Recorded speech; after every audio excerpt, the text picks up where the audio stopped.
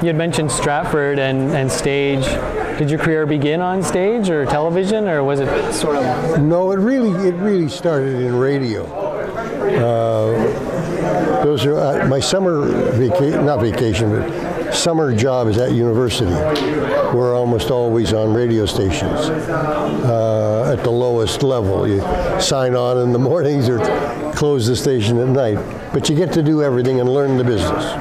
So it's like getting paid to go to college or to school, trade school or whatever.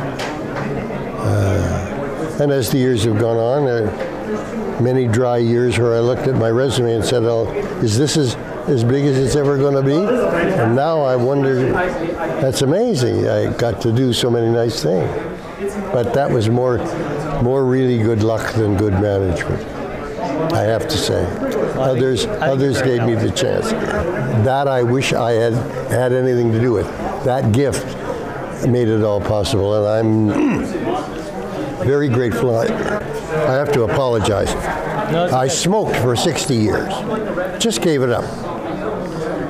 So I still cough a bit, but that's what that came from, and I never should have. So there's caution for you, don't start smoking.